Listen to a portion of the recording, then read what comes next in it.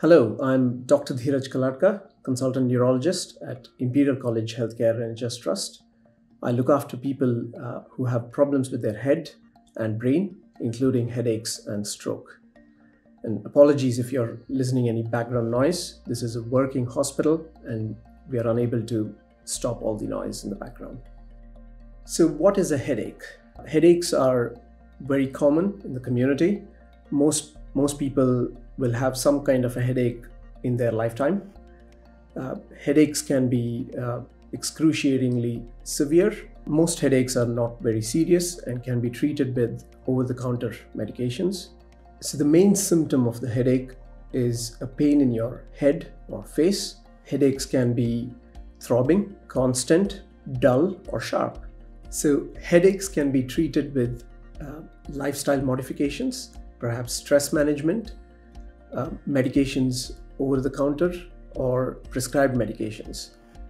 Other alternative therapies like acupuncture, biofeedback, or yoga is commonly advised. If your headaches are associated with other neurological symptoms like problems with your speech, a weakness in your arm or leg, or any other visual disturbances, you should consider seeking medical help quickly. So what can cause headaches? The most common causes could be stress, hormonal changes like of those associated with monthly periods or menopause. Headaches can also be caused by eyesight problems, problems with your teeth, not drinking enough water like dehydration, not eating quite regularly.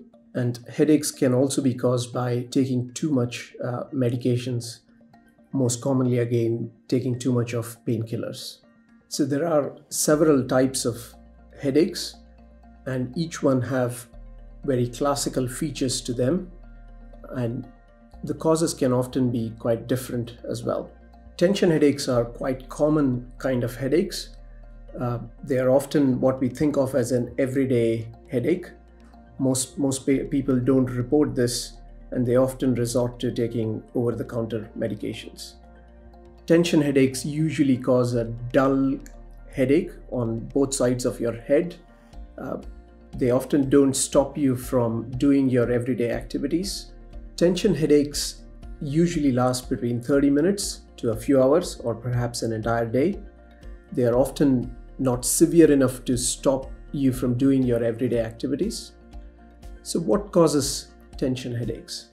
Tension headaches are often associated with things like too much stress, not getting enough sleep, not eating regularly, or perhaps even not drinking enough, which could cause dehydration.